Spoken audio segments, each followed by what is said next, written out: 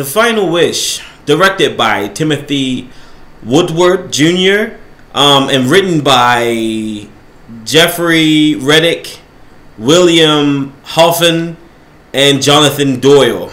I'm trying to make sure I get all these damn names right because it's not remembering these names due to all the crazy shit that be going on around me daily. But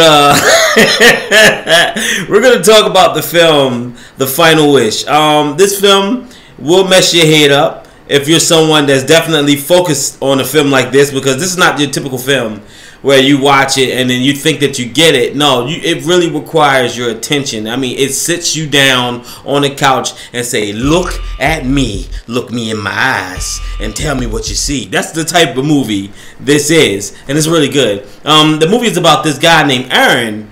That's he's trying to be trying to get into the lawyer firm, and that's not really working out for him too well until he gets a messed up phone call.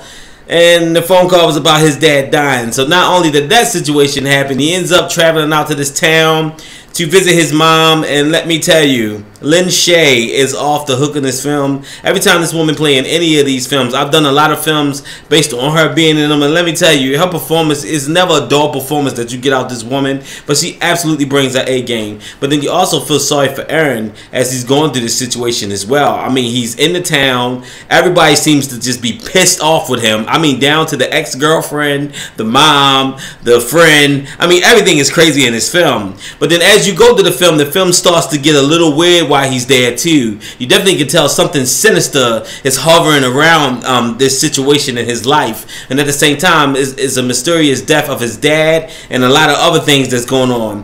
What I have to say about this film is very biblical.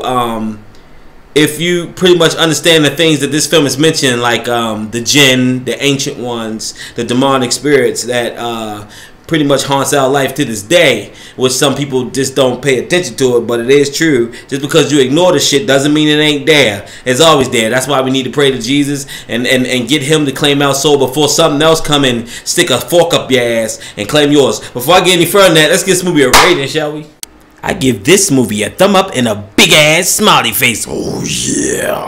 Another thing I enjoyed about the film is I like how the film teaches you as the viewer how all your choices have an effect on everything and everyone, meaning that every choice that Aaron made had an effect on everyone around him without him even knowing it, because he was so busy trying to be a lawyer that he wasn't understanding how important he was to everyone in that town. So he got back, and let me tell you, the twist in this film will mess your head up, but then you clearly understand how decisions will make or break you, no way, shape, or form. But the movie is really good. I absolutely enjoyed this movie, and Tony Todd in this movie as well. It's always good to see him. Don't forget to follow him on Instagram and stuff. That man's really cool. He always been cool ever since Candyman. He's still cool to this day. I love him in Final Destination as well. But really good film, The Final Wish. Definitely check this movie out as it's available right now on Amazon and Vudu and YouTube, and I think VOD. Don't quote me on that because I saw it on Amazon. I'm glad I rented the film. Film is really good. It's definitely worth checking out for this weekend.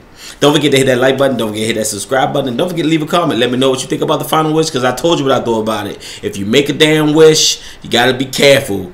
7 wishes, your soul will be claimed. So just don't make no damn wishes at all. If you guys remember the movie Wish Upon, this movie kind of put you in that format with that, but except for it's done with a more respectful, driven tone towards real situations. Now the Wish Upon situation, that was something different, but then they had this like really weird mysterious thing on there with like demon horns and shit, and then when you make wishes, it will just ruin your life and claim your soul.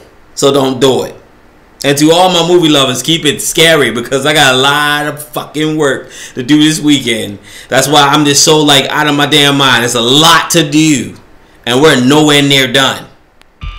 I love you.